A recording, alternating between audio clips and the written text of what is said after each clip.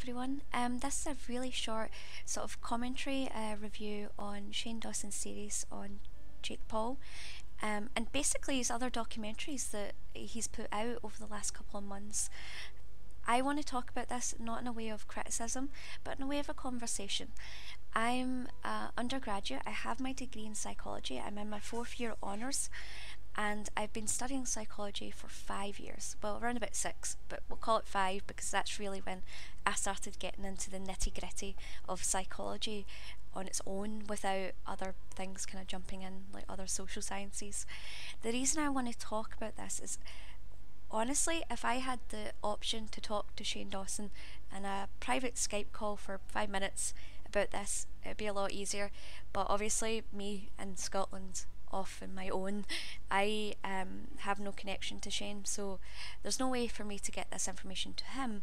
But I can get it to you and just talk to you about it and see how you think about it. And if you agree or disagree or think I'm being silly, and then that's fine. And please comment or give me a wee message and I can get back to you as quick as possible. Considering I'm in fourth year, that might be give me a day at least. I barely sleep anymore. I'm like a owl with loads of coffee, and it doesn't matter, I'm out during the day as well. With Shane Dawson's series, there is a aspect that I'm really concerned about, which is, as everyone's pointed out, and first let's get this big elephant out of the room, is the fact that he didn't address the differences between sociopathy and psychopathy enough, and there was that general embellishment of the criminal side of sociopathy, of the Hollywood idea of sociopathy. You've got to understand that sociopathy, like any other mental illness, is a deficit, or it's an inhibited sense of some sort of trait or aspect of a personality that is not there. So it's something that's not working properly. So these people are ill.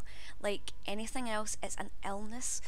There is no real treatment for it in the sense of where it could be eradicated or bettered. There is some things where the person can be guided, but that is different across every individual. So it changes depending on the person seeking help in their own individual sort of environment and upbringing. Sociopathy, for people who don't know, is different from psychopathy in the sense of severity. Psychopathy is a really serious condition where it is very severe, and there's a complete lack of empathy and guilt. While the traits between sociopathy and psychopathy are similar, it's thought that sociopaths may be able to form some deep bonds, such as having a love for family, whereas psychopath cannot. There's another link between guilt, in the sense of hurting a stranger. A sociopath would feel no guilt, but they may feel guilt over hurting someone close to them or someone they share a bond with. However, psychopaths would not feel this guilt. There's also a thing between antisocial behaviour and sociopath lessons over time. Well, this cannot be said for psychopaths. Psychopaths appear to have no concern whatsoever of the consequences, while a sociopath may learn to avoid consequences over time by reducing antisocial behaviour. You're more likely to find in sociopaths that they exhibit repeated violations of law, lying, aggression, a reckless disregard, say where they endanger themselves or others. They're irresponsible in work and family environments, and they show a lack of remorse. However, psychopathy is linked to more of that Hollywood sense of the superficial charm, the dishonesty, the manipulativeness, with all the other aspects of sociopathy linked in, but to a much more severe form. And as a spectrum, you don't just get you're either this or that. It's how you are on to a degree. This is still debatable in the literature. There's a lot of authors that still argue it's not a spectrum, but there is strong evidence suggesting it is. So it's something that you can either quite severe on or less so. So people might have tendencies towards it, but they might not exhibit the full form of it. So they can be diagnosed with it. However, their experience of it, their behavioural output might not be that bad, and you might not look at them and go, right, this is the type of person that would go through this. It's just that they find other ways of dealing with it, or they have better coping mechanisms in the sense of family environment. There's a really interesting documentary, and I think it's still available on YouTube, and if not, there's still interview segments that are available, and it's to do with genetic theory of sociopathy and psychopathy. A major researcher in this was James Farland, and it's called brain structure theory, and it's this idea that your brain is anatomically different depending on if you're more likely to exhibit psychopathy or sociopathic tendencies. Like, you have that brain that predisposes you to those behaviours genetically, but if you're raised in the correct environment, that tendency isn't embellished, it doesn't come forth, because your environment has managed to not eradicate the tendency, but managed to hamper it down enough where it doesn't become an interference in life in general, work performance or relationships. This is one thing that Shane doesn't address in his documentary, and with anything that is as emotional as mental health, being really ironic in using the word emotional, but anything that is important as this, you have to discuss these points, and not to do so is disrespectful to people that suffer from it, people that have family members or friends that go through it with it, or are victims of it. You really have to look at this, because not to look at it isn't good enough. It isn't like you can't defend it, because as much as you go, right, oh, it's just a viewpoint, that's fine. But if you're looking to be an investigator, a researcher, an interviewer, then, and you want to be as honest as possible, and you want to go in there objectively, you need this insight, and you need to really discuss it. Shane did an excellent thing by trying to include someone who is in that profession to come and talk about it. However, he picked someone that was a family therapist to come in and talk about it. He didn't pick someone who was, say, a neuroscientist or someone who specialised in this disorder. He picked someone who picked up a DSM manual and looked through the diagnostic criteria for it. I could do that. I could 2 minutes on Google, and I could have done that in first year. And that's saying something. I came out of social sciences through college, but I could have opened that book and sat there and did the exact same thing that she did. She didn't do anything that was different from how someone who didn't have a master's degree or a graduate degree, she didn't do anything different from how someone who wouldn't have had a master's or a graduate degree. She literally just came in as someone that literally could have just come out of college and have said those things, and I think that is not representative. It's very damaging to people that go through that. This is widely discussed anyway with the channel, and it's not really a point we need to focus on, because if you're watching this video, you're probably likely seen the other videos on this, so it's been widely discussed, and Shane's defended his point. He has said, I'm trying my best with it. He put a disclaimer at the start of the following video in the series after the first or second one was posted, where he got all the criticism for this exact thing. However, I still feel like it wasn't enough ethically.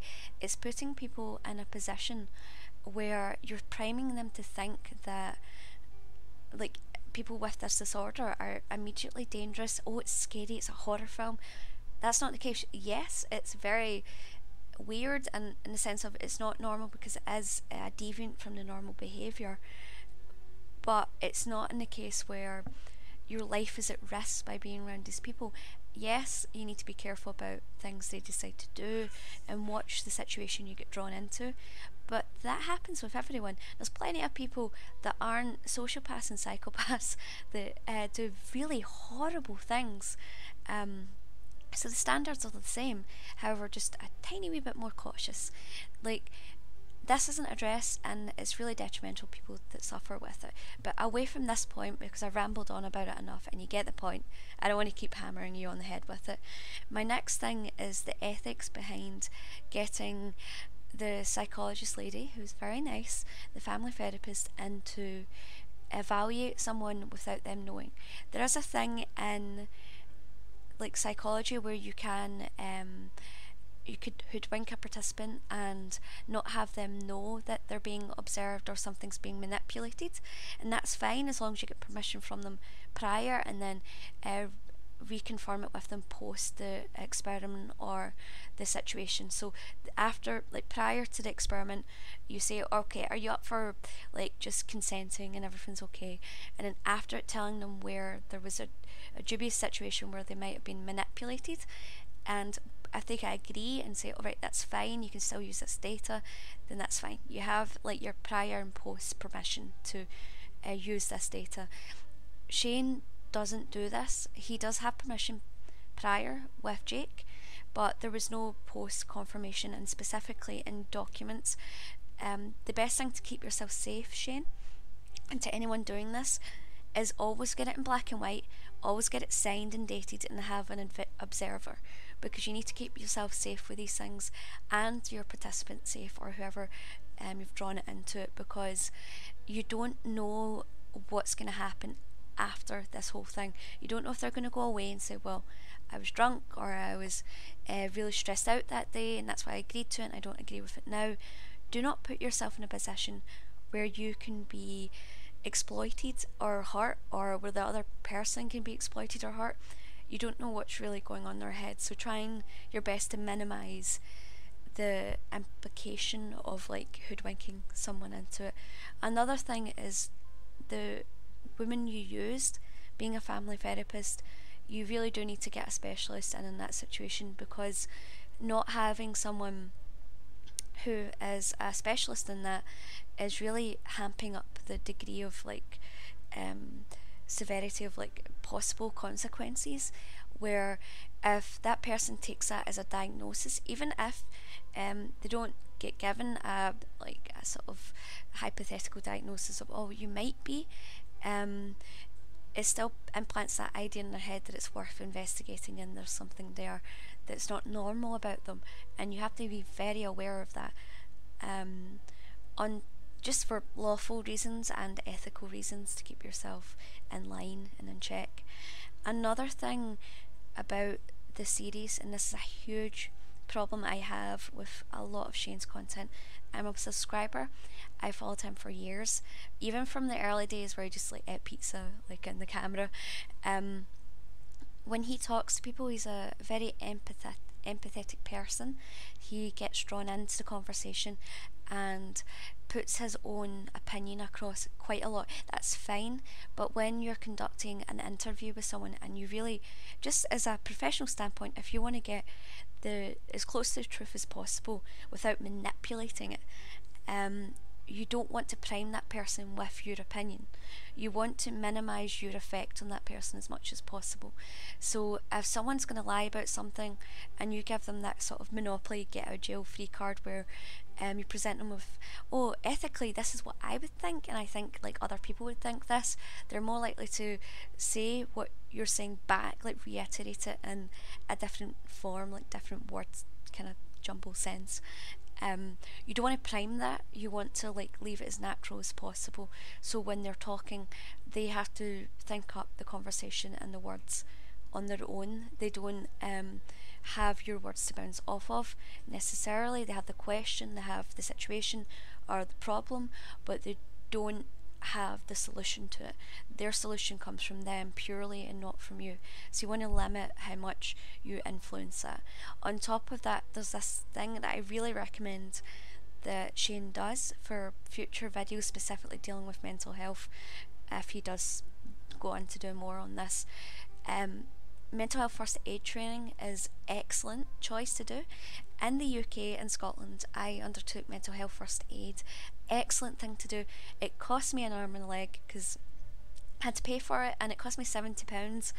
And that seems like, it might seem to some like a really small amount, but as a student that was really traumatic and it was horrifying seeing that money come out of my account. But I was really glad to have made that decision to go through this course, as well as a counselling course I did in another year prior to that, where you're taught about active listening skills, which seems like basic common sense at first, where you're told, right, when you're talking about these things with someone, you want to just allow them the room to breathe, allow them the room to think up their answers and discuss things naturally to them.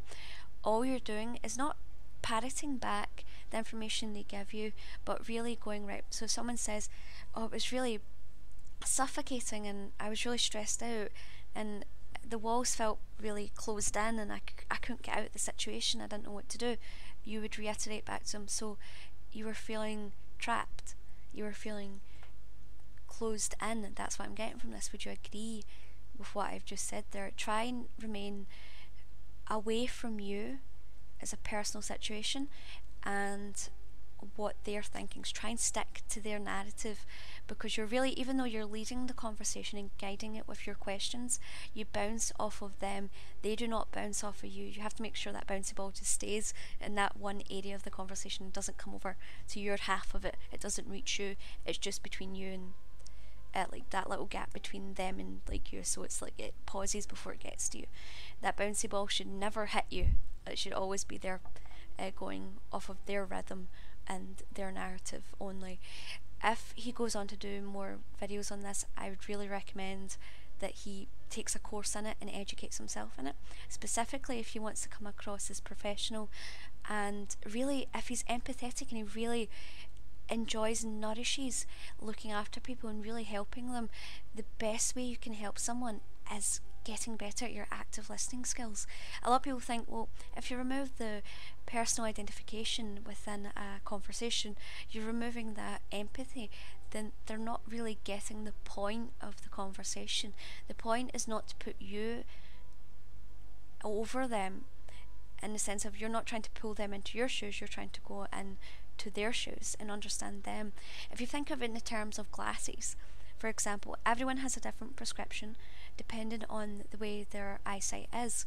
So say you are farsighted and you put glasses on this other person that is short-sighted, you're going to be blurred, like you're not going to be able to like see their perspective because you're putting on those glasses. But at the same point, if you give them your glasses, they're not going to be able to see either. It's about reaching that middle ground. We're trying to extrapolate from them what their eyesight is like and what they can see.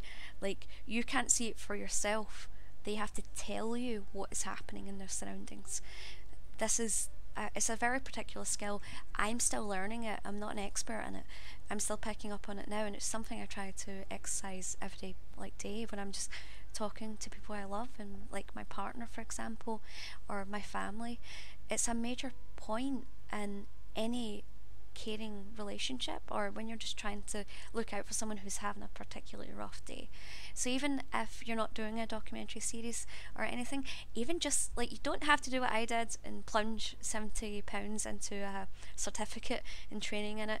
You could just go and look up reliable sources on it and just see what other people are saying and try to help that guide you if that's something like a skill you want to develop.